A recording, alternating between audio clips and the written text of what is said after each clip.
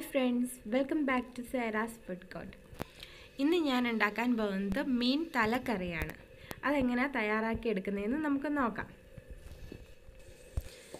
ഞാനിവിടെ മീനിൻ്റെ തല ഇവിടെ കഷ്ണങ്ങളാക്കി മുറിച്ചെടുത്ത് വെച്ചിട്ടുണ്ട്. ഇത് ഏത് മീനാണെന്ന് എനിക്കറിയത്തില്ല കേട്ടോ, പക്ഷേ നല്ല ടേസ്റ്റുള്ള മീനായത്.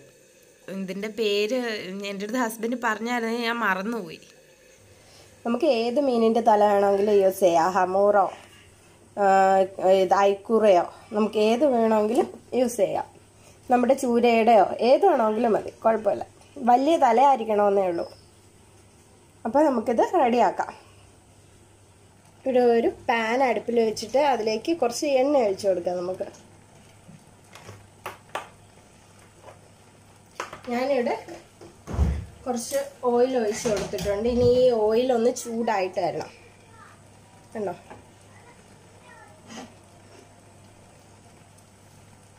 ഓയിൽ ചൂടായി വരുമ്പോഴത്തേക്കും നമുക്ക് കുറച്ച് ഉലുവ ഇട്ട് കൊടുക്കാം ഇതിലേക്ക്. ഓയിലൊന്ന് ചൂടായി വന്നിട്ടുണ്ട്. ഇനി ഇതിലേക്ക് കുറച്ച് ഉലുവ ഇട്ട് കൊടുത്തിട്ടുണ്ട്. ഉലുവ ഒന്ന് പൊട്ടുമ്പോഴത്തേക്കും നമുക്ക് ഇതിലേക്ക് കുറച്ച് സവാള ചേർത്ത് കൊടുക്കണം. ഞാനിവിടെ ഒരു 1.5 സവാളയാണ് എടുത്തേക്കുന്നത്. വലിയ സവാളയാണ് എടുത്തേക്കുന്നത്, അതുകൊണ്ട് 1.5 എണ്ണം മതി.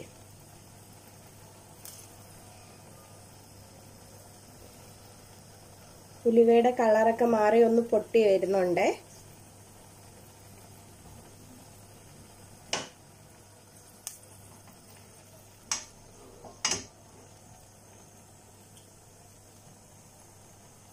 ഉലുവ ഒന്ന് പൊട്ടി വന്നിട്ടുണ്ട്. നമുക്കിനി ഇതിലേക്ക് സവാള ചെറുതായിട്ട് അരിഞ്ഞു വെച്ചേക്കുന്ന സവാള ചേർത്ത് കൊടുക്കാം. ചെറിയ ഉള്ളി ആയാലും മതിയേ. എൻ്റെ കയ്യിൽ ഇപ്പോൾ ചെറിയ ഉള്ളി ഇല്ലാത്തത് കൊണ്ടാണ് ഞാൻ ഇവിടെ സവാള എടുത്തേക്കുന്നത്.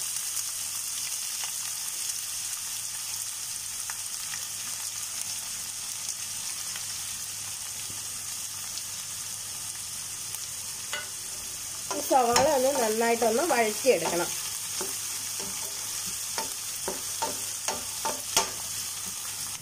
സവാള ഒന്ന് വഴണ്ടു വന്നിട്ടുണ്ട്. ഇനി ഇതിലേക്ക് ഞാൻ ഇഞ്ചിയും വെളുത്തുള്ളിയും ചതച്ചത് ചേർത്ത് കൊടുക്കാൻ പോവുകയാണ്. ഈ ഇഞ്ചിയും ഒരു കഷ്ണം ഇഞ്ചിയും പിന്നെ ഒരു 6 വലിയ അല്ലി വെളുത്തുള്ളിയും കൂടെയാണ് ചതച്ചെടുത്തേക്കുന്നത്.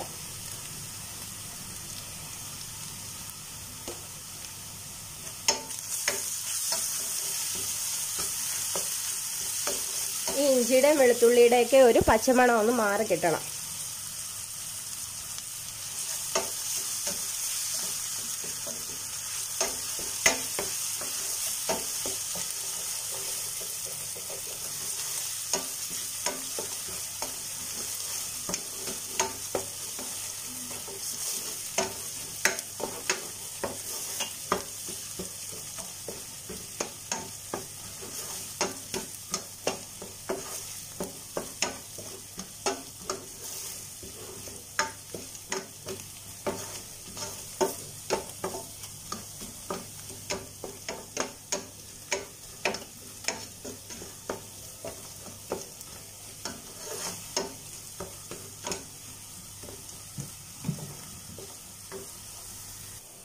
ഇഞ്ചിയുടെയും വെളുത്തുള്ളിയുടെയൊക്കെ ഒരു പച്ചമണം മാറിയിട്ടുണ്ട്. ഇനി നമുക്ക് ഇതിലേക്ക് പൊടികൾ ചേർത്ത് കൊടുക്കാം.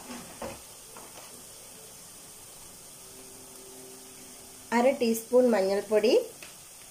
ഈ മഞ്ഞൾപ്പൊടിയുടെ ഒരു പച്ചമണം ഒന്ന് മാറട്ടെ.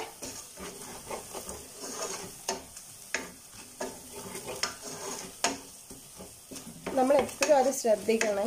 ഈ മഞ്ഞൾപ്പൊടി ഇട്ട് കഴിഞ്ഞിട്ട് ഒന്ന് ഇളക്കിയിട്ട് വേണം ബാക്കിയുള്ള പൊടികളൊക്കെ ഇട്ട് കൊടുക്കാനായിട്ട്. ഇനി 1 ടേബിൾ സ്പൂൺ മല്ലിപ്പൊടി ഇട്ട് കൊടുക്കണം. എൻ്റെത് ടീസ്പൂണാണ്, അത് ഞാൻ 2 പ്രാവശ്യം എടുത്തത്. ഇനി മുളക് പൊടിയുടെ കാര്യം ഞാൻ പറയുന്നില്ല, നിങ്ങളുടെ എരിവിന് ആവശ്യമായിട്ടുള്ള മുളക് പൊടി ഇട്ട് കൊടുക്കണം. ഞാനിവിടെ ഒരു 2 ടേബിൾ സ്പൂൺ മുളക് പൊടി ഇട്ട് കൊടുക്കുകയാണ്.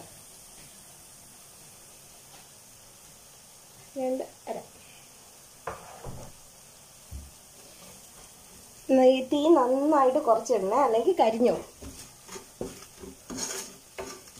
ഇനി ഈ പൊടികളൊക്കെ ഒന്ന് മൊരിഞ്ഞ് വരണം.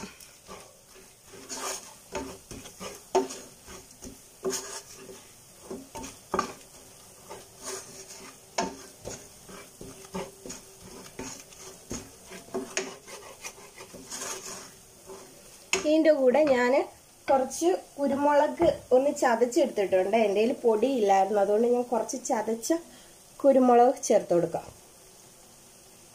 നിങ്ങൾ പൊടി ചേർത്ത് കൊടുത്താലും മതി കേട്ടോ. ഒരു 1/2 ടേബിൾ സ്പൂണോളം ഞാൻ ചേർത്ത് കൊടുത്തിട്ടുണ്ട്. തലക്കറിയൊക്കെ ആകുമ്പോൾ നല്ല എരിവുള്ള കറി ആവണ്ടേ, നല്ല ടേസ്റ്റ് ആണത്തോളൂ.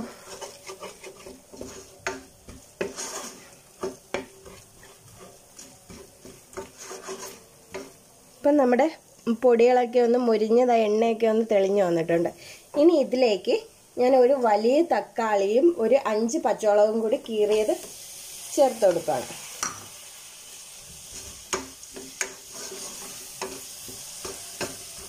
ഇനി ഈ തക്കാളി ഒന്ന് വെന്ത് ഇതിൻ്റെ അകത്തോട്ട് ചേർന്ന് വരണം. തക്കാളിയൊക്കെ വെന്ത് ഒന്ന് റെഡിയായി വന്നിട്ടുണ്ട്. ഇനി ഇതിലേക്ക് ഞാൻ കുറച്ച് കറിവേപ്പില ഇട്ട് കൊടുക്കുകയാണേ. കറിവേപ്പില ഇട്ട് ഒന്ന് ഇളക്കി കഴിഞ്ഞിട്ട് നമുക്ക് പുളി ഇതിലേക്ക് ഇട്ട് കൊടുക്കാം. നമ്മൾ കുടംപുളിയാണ് ഞാൻ യൂസ് ചെയ്യുന്നത്.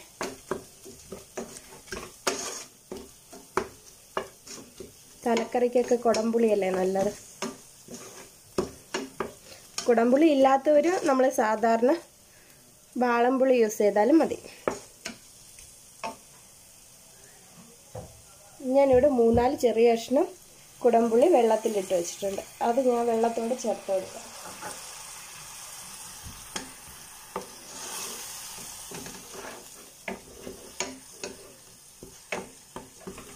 ഇനി തീ ഒന്ന് കുറച്ച് കൂട്ടി വയ്ക്കണം. ഇനി നമ്മുടെ കറിയിലേക്ക് ആവശ്യമായ വെള്ളം നമുക്ക് ഒഴിച്ചു കൊടുക്കണം.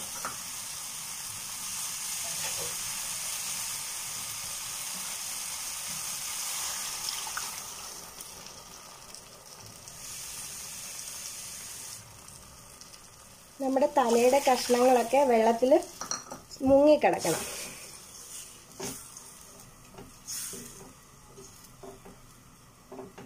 ഇത്രയും മതിയാവും. ഇനി ഈ ചാറൊന്ന് നന്നായിട്ടൊന്ന് തിളയ്ക്കുമ്പോഴത്തേക്കും നമുക്കിതിലേക്ക് ഉപ്പ് ചേർത്ത് കൊടുക്കണം.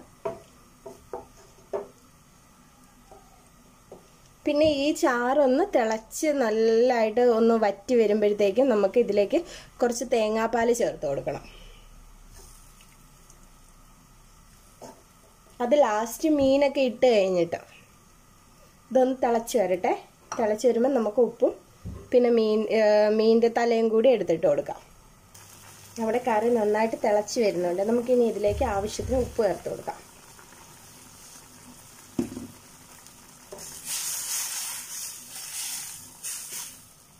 മീൻകറിയൊക്കെ വയ്ക്കുമ്പം കറി തിളച്ചതിന് ശേഷം മാത്രമേ ഉപ്പിട്ട് കൊടുക്കാവുള്ളേ. നമുക്ക് ഉപ്പൊന്ന് നോക്കാമേ.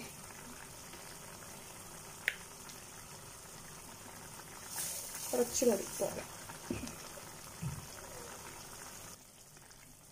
നമുക്കിനി ഇതിലേക്ക് തലയുടെ കഷ്ണങ്ങൾ ഇട്ട് കൊടുക്കാം. ഇത് വലിയ കഷ്ണങ്ങളായതുകൊണ്ട് മുങ്ങിക്കിടക്കാൻ പാടാം.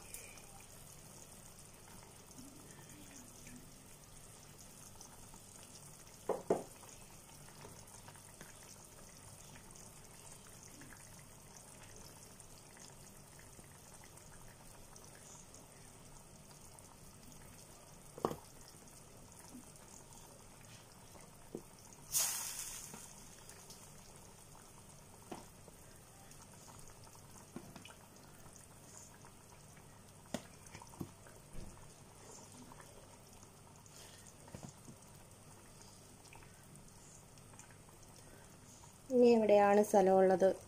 ഇവിടെ ഒരെണ്ണം കൂടി ഇടാനുള്ള സ്ഥലമുണ്ട്. നമുക്കൊന്ന് മുക്കാൻ പറ്റുമോ എന്ന് നോക്കാം. ഇത് വലിയ കഷ്ണം, അതുകൊണ്ട് മുങ്ങത്തില്ല.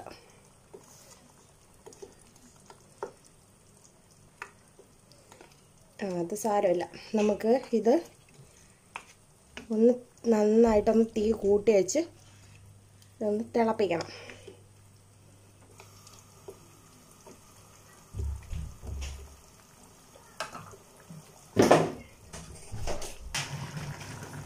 ഇപ്പം നമ്മുടെ കറി ഒന്ന് തിളച്ച് വന്നിട്ടുണ്ട്. ഇനി നമുക്ക് ഒരടപ്പിട്ട് അടച്ച് വയ്ക്കാം.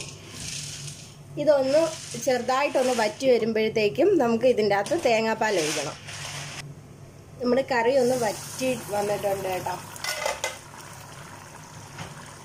നമുക്കൊന്ന് ഇളക്കി നോക്കാം. സ്റ്റീലിൻ്റെ പാത്രമായതുകൊണ്ട്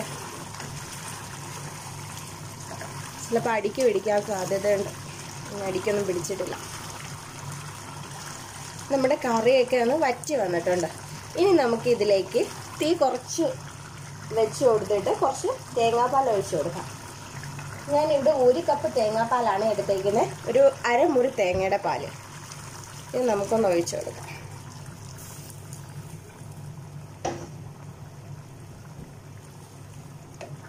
ഇതൊന്ന് കുറുകി വരുമ്പോഴത്തേക്കും നമുക്ക് ഓഫ് ചെയ്യാം. തേങ്ങാപ്പാൽ ഒഴിച്ചിട്ട് ഒത്തിരി ഇട്ട് തിളപ്പിക്കരുത്, നമ്മുടെ കറി പിരിഞ്ഞു പോകും.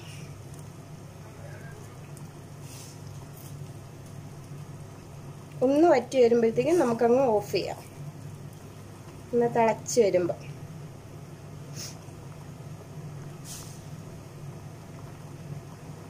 ഈ സമയത്ത് ഉപ്പൊക്കെ കറക്റ്റ് ആണോ എന്ന് നോക്കണേ.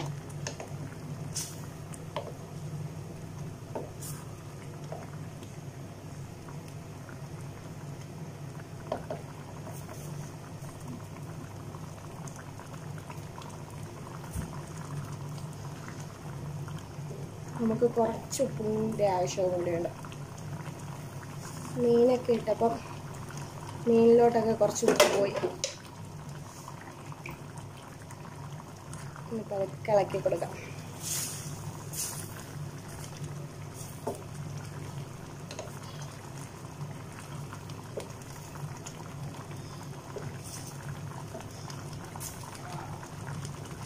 ഇത് ഇളക്കി കൊടുത്തു കഴിഞ്ഞാൽ പിരിയത്തില്ല കേട്ടോ.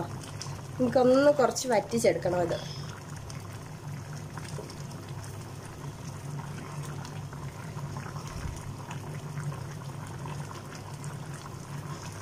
ഇനി അടച്ചു വയ്ക്കണ്ട. നമുക്കൊന്ന് തുറന്ന് നല്ല തീ കൂട്ടി അങ്ങ് ഇട്ട് കൊടുത്തൊന്ന് വറ്റിച്ചെടുക്കാം.